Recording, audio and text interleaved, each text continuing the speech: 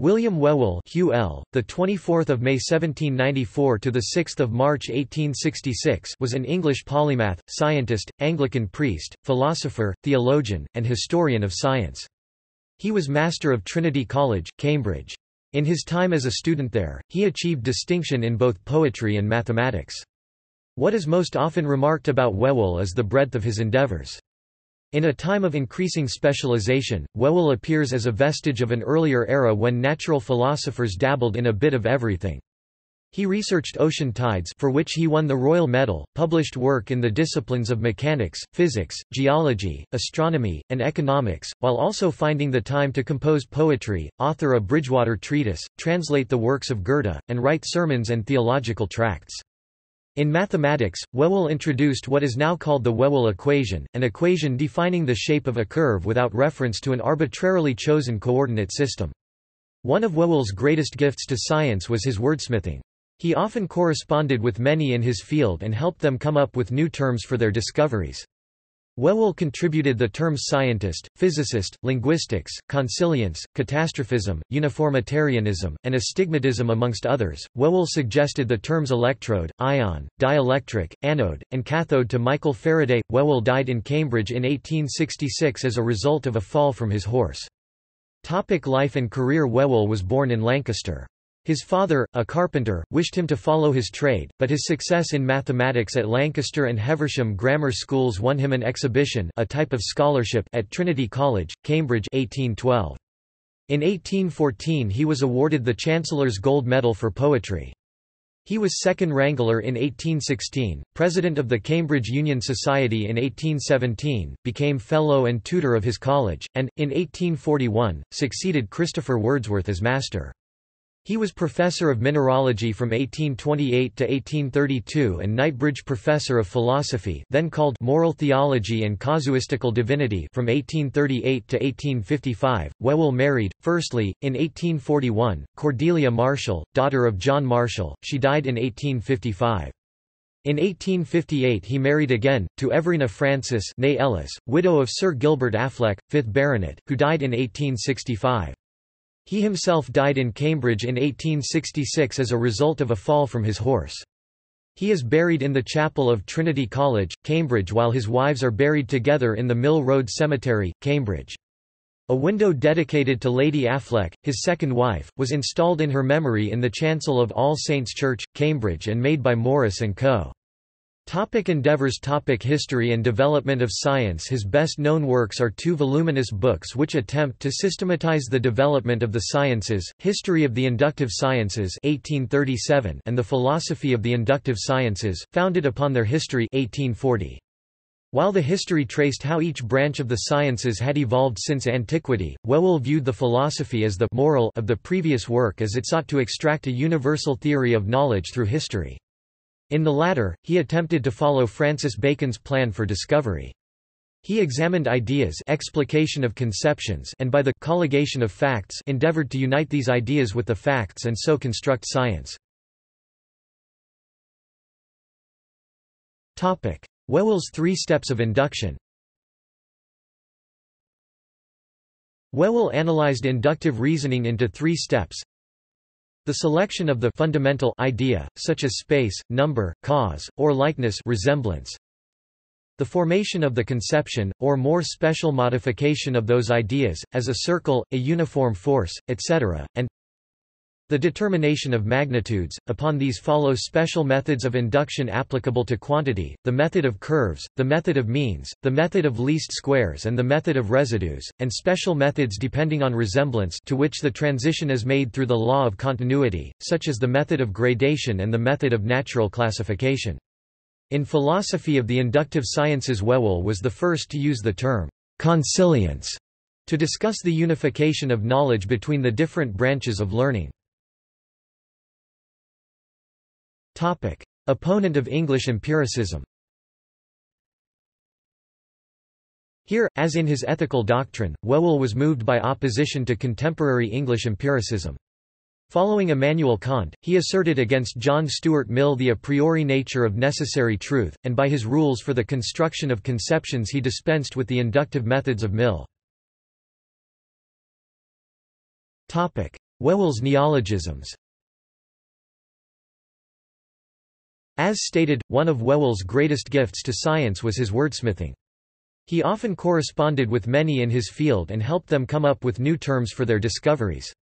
In fact, Whewell came up with the term scientist itself in 1833, and it was first published in Whewell's anonymous 1834 review of Mary Somerville's On the Connection of the Physical Sciences published in the Quarterly Review. They had previously been known as natural philosophers or men of science. Topic: Work in college administration. Whewell was prominent not only in scientific research and philosophy, but also in university and college administration. His first work, an elementary treatise on mechanics 1819, cooperated with those of George Peacock and John Herschel in reforming the Cambridge method of mathematical teaching. His work and publications also helped influence the recognition of the moral and natural sciences as an integral part of the Cambridge curriculum. In general, however, especially in later years, he opposed reform. He defended the tutorial system, and in a controversy with Connop Thirlwall (1834), opposed the admission of dissenters. He upheld the clerical fellowship system, the privileged class of fellow commoners, and the authority of heads of colleges in university affairs. He opposed the appointment of the University Commission 1850, and wrote two pamphlets Remarks against the reform of the university 1855. He stood against the scheme of entrusting elections to the members of the Senate and instead, advocated the use of college funds and the subvention of scientific and professorial work. He was elected Master of Trinity College, Cambridge in 1841, and retained that position until his death in 1866. The Whewell Professorship of International Law and the Whewell Scholarships were established through the provisions of his will. Whewell's interests in architecture. Aside from science, Whewell was also interested in the history of architecture throughout his life. He is best known for his writings on Gothic architecture, specifically his book, Architectural Notes on German Churches, first published in 1830. In this work, Whewell established a strict nomenclature for German Gothic churches and came up with a theory of stylistic development. His work is associated with the scientific trend of architectural writers, along with Thomas Rickman and Robert Willis. He paid from his own resources for the construction of two new courts of rooms at Trinity College, Cambridge, built in a Gothic style. The two courts were completed in 1860 and posthumously in 1868, and are now collectively named Whewell's Court in the singular. Whewell's works in philosophy and morals. Between 1835 and 1861 Whewell produced various works on the philosophy of morals and politics, the chief of which, Elements of Morality, including Polity, was published in 1845. The peculiarity of this work—written from what is known as the intuitional point of view, is its fivefold division of the springs of action and of their objects, of the primary and universal rights of man, personal security, property, contract, family rights and government, and of the cardinal virtues, benevolence, justice, truth, purity and order. Among Whewell's other works, too numerous to mention, were popular writings such as the Third Bridgewater Treatise Astronomy and General Physics considered with reference to natural theology 1833, and the Essay, of the Plurality of Worlds 1853, in which he argued against the probability of life on other planets, and also the Platonic Dialogues for English Readers 1850–1861, the Lectures on the History of Moral Philosophy in England 1852, the Essay, of a Liberal Education in General, with particular reference to the leading studies of the University of Cambridge 1845, the important edition and abridged translation of Hugo Grotius, De Jure Belli ac Passus 1853, and the edition of the mathematical works of Isaac Barrow 1860. Whewell was one of the Cambridge dons whom Charles Darwin met during his education there, and when Darwin returned from the Beagle voyage he was directly influenced by Whewell, who persuaded Darwin to become Secretary of the Geological Society of London. The title pages of On the Origin of Species open with a quotation from Whewell's Bridgewater Treatise about science founded on a natural theology of a creator establishing laws. But with regard to the material world, we can at least go so far as this. We can perceive that events are brought about not by insulated interpositions of divine power, exerted in each particular case, but by the establishment of general laws. Works by Whewell. 1831. Review of J. Herschel's Preliminary Discourse on the Study of Natural Philosophy. The Quarterly Review. 45 90, 374–407. July 1831. 1833. Astronomy and General Physics Considered with Reference to Natural Theology, Bridgewater Treatise. Cambridge. 1836. Elementary Treatise on Mechanics, 5th edition, 1st edition 1819. 1837. History of the Inductive Sciences, From the Earliest to the Present Times, 3 vols, London. Volume 1, Volume 2, Volume 3. 2nd ed. 1847, 2 vols, 3rd ed. 1857, 2 vols, 1st German ed. 1840–41. 1837. On the Principles of English University Education. London, 1837. 1840. The Philosophy of the Inductive Sciences, founded upon their history. 2 vols, London, 2nd ed. 1847. Volume 1. Volume 2. 1845. The Elements of Morality, including Polity. 2 vols, London. Volume 1 Volume 2.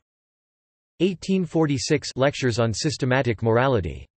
London.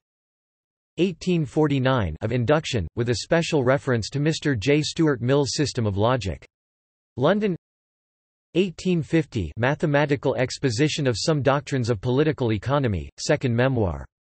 Transactions of the Cambridge Philosophical Society 9–128–49. 1852. Lectures on the History of Moral Philosophy. Cambridge, Cambridge University Press. 1853. Hugonis Grotti de Jure Belli et Passus Libri Trace, accompanied by an abridged translation by William Whewell, London, John W. Parker, Volume 1, Volume 2, Volume 3. 1853. Of the Plurality of Worlds. London. 1857. Spedding's complete edition of the works of Bacon. Edinburgh Review 106–287–322, 1858a. The History of Scientific Ideas.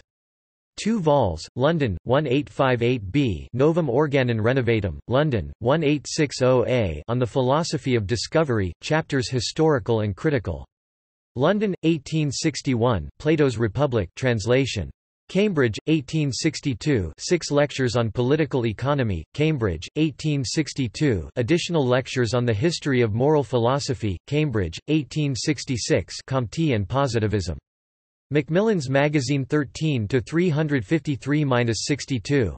Topic: Honors and recognitions. Foreign honorary member of the American Academy of Arts and Sciences 1847. The crater Whewell on the Moon. The Gothic buildings known as Whewell's Court in Trinity College, Cambridge. The Whewell Mineral Gallery in the Sedgwick Museum of Earth Sciences, Cambridge. The Mineral Whewellite. The Debating Society at Lancaster Royal Grammar School is named the Whewell Society in honour of Whewell being an Old Lancastrian.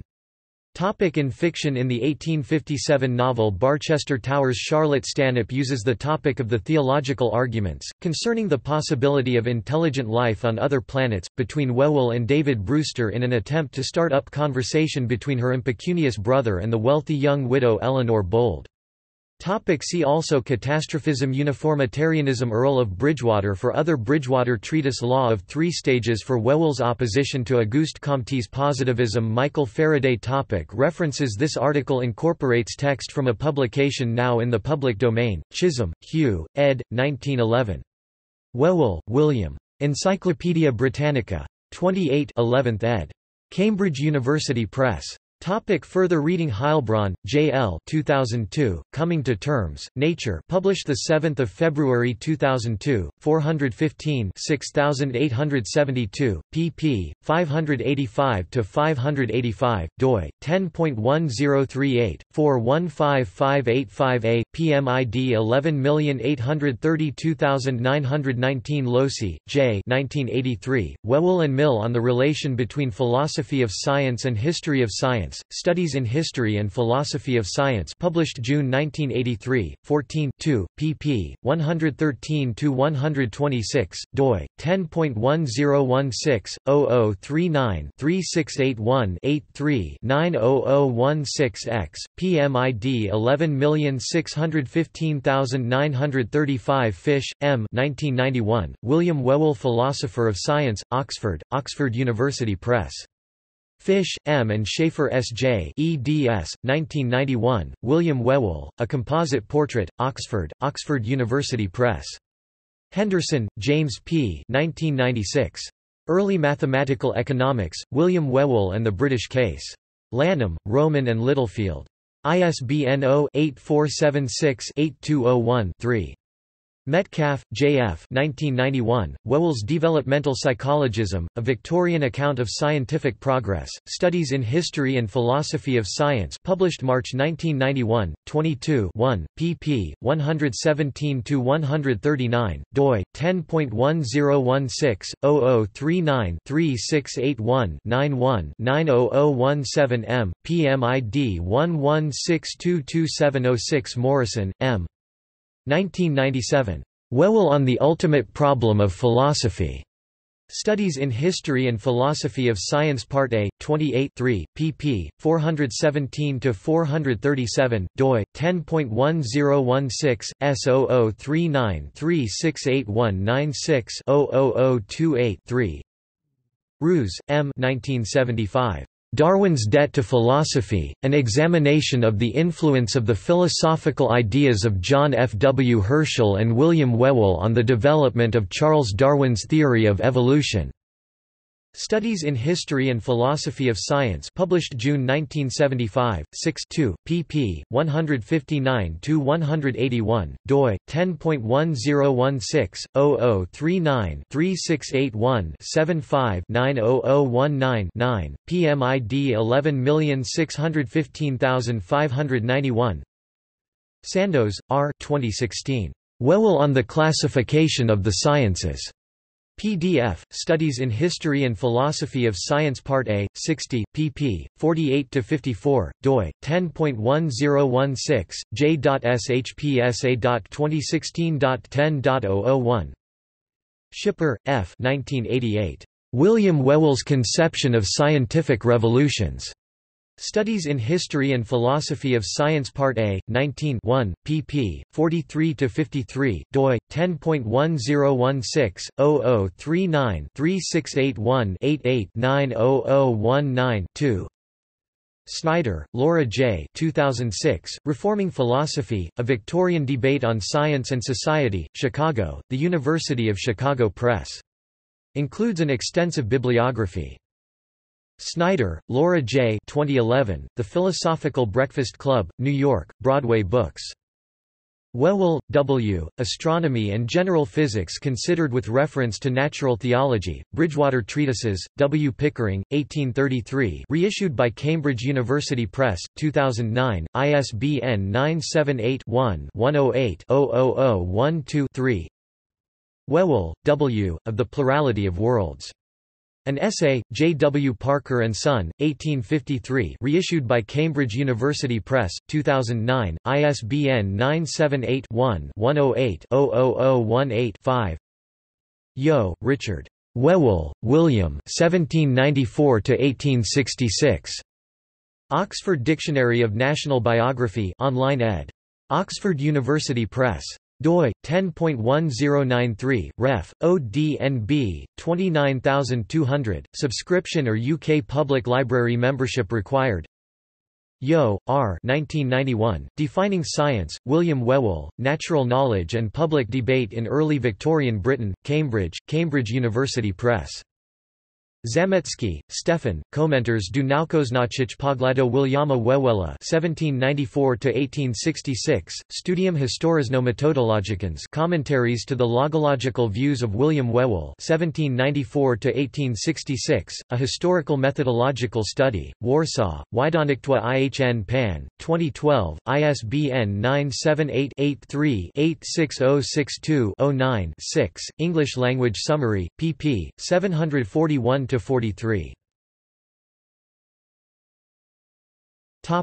External links. The Philosophy of the Inductive Sciences, founded upon their history 1847 complete text. William Whewell (1794–1866) by Menachem Fish, from the Routledge Encyclopedia of Philosophy. William Whewell by Laura J. Snyder, from Stanford Encyclopedia of Philosophy.